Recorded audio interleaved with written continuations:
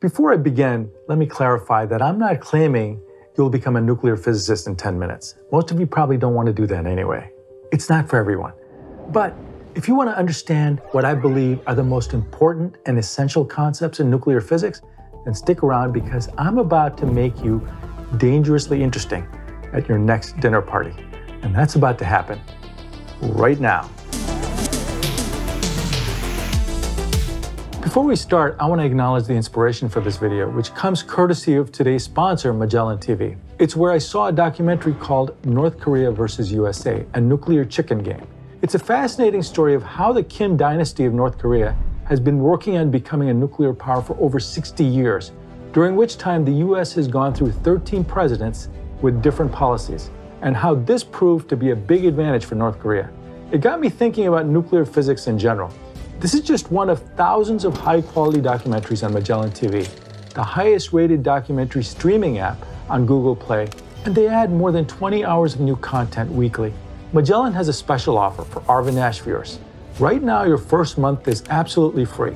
Just click the link in the description and start enjoying the highest-quality documentaries available, including free 4K videos and never any ads. And you'll be supporting our channel when you sign up, so I can't thank you enough for that. Now, back to the show. Atoms are made of a positively charged nucleus surrounded by negatively charged electrons. The nuclei of atoms are made up of protons and neutrons. These are called nucleons. Because all the protons have the same charge and like charges repel, force can be calculated using the classical Coulomb's law equation here. You can see that the force between charged particles is inversely proportional to the distance between them, r. Because positively charged protons are in such close proximity to each other in the nucleus, the electrostatic repulsive force between them is enormous.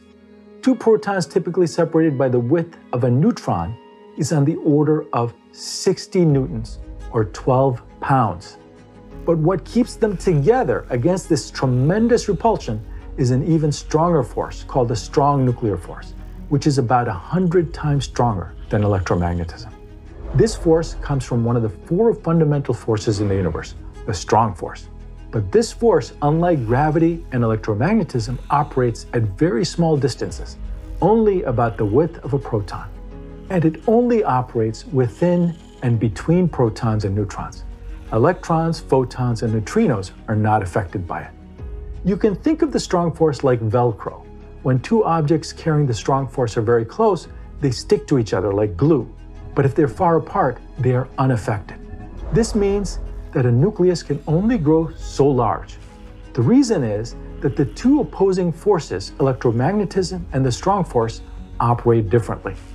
The strong force only acts at short distances, so a given proton or neutron's attractive effect diminishes rapidly as the nucleus grows larger. But since electromagnetism has an infinite range, its force accumulates as more and more protons are added together. So all the protons in a nucleus participate in repelling each other. This repulsion quickly overwhelms the attractive effect of the strong force as more protons are added, disrupting the stability of the nucleus. So the heaviest stable element is lead, which has 82 protons. The number of protons in an element is important because it is solely responsible for its atomic properties. This proton number corresponds to the position of the element on the periodic table. A given element or atom can have the same number of protons, but different numbers of neutrons. These are called isotopes of the element. They have exactly the same physical and chemical properties, but differ in mass. Stable nuclei consist of roughly the same number of protons and neutrons. The neutrons serve to provide additional strong force needed to keep the nucleus stable.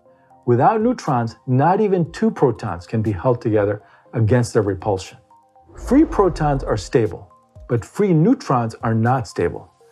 Lone neutrons decay into a proton, an electron, and an antineutrino within about 15 minutes. But inside the nucleus, they remain stable because it is energetically unfavorable for them to decay. In other words, the energy gained from a neutron decaying to a proton is lower than the increased energy required to keep an additional proton in the nucleus, if there are plenty of other protons around.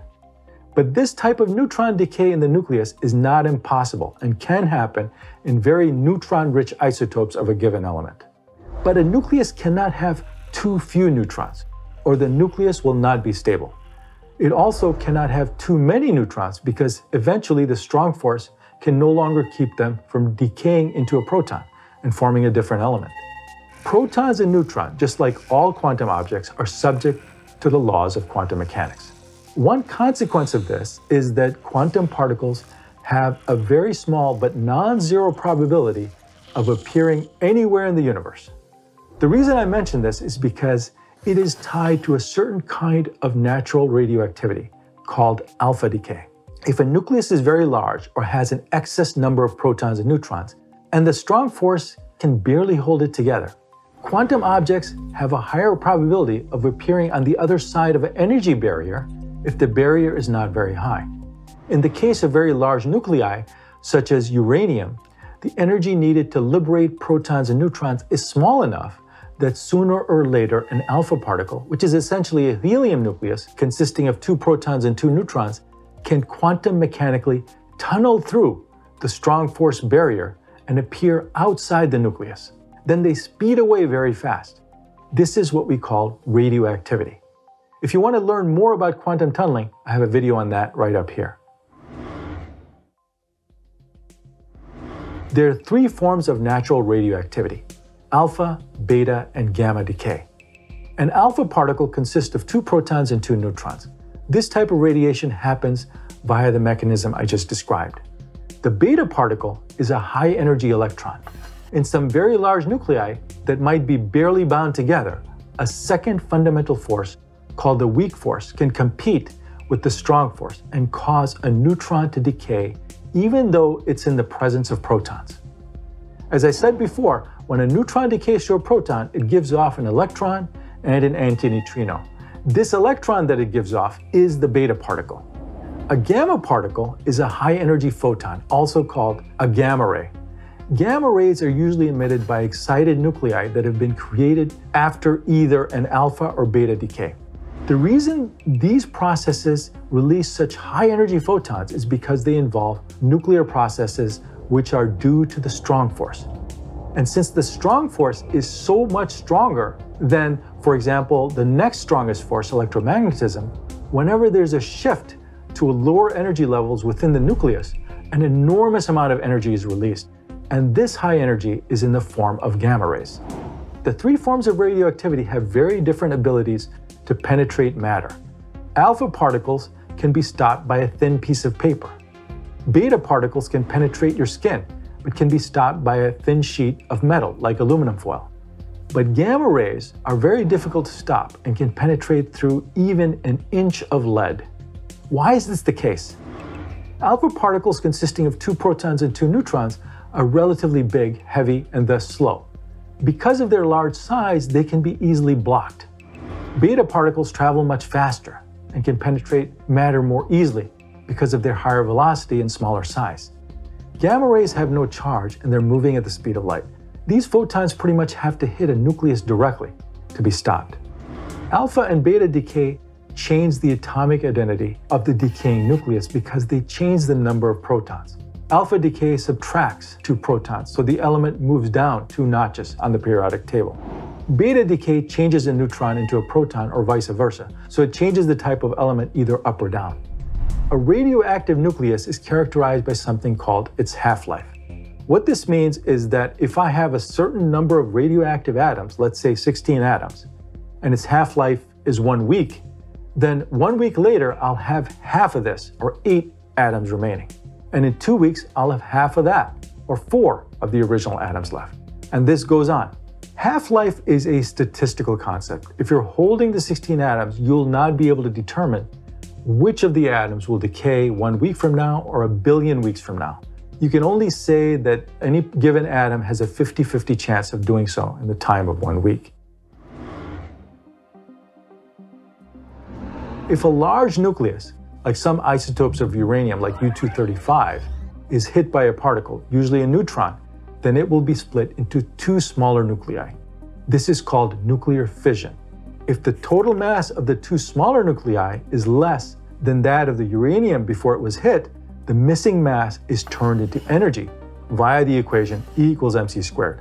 In the case of certain isotopes of uranium and plutonium, such as U-235 and plutonium-239, when these are hit by a neutron, they split into 2 lower mass nuclei and 3 neutrons are also thrown off.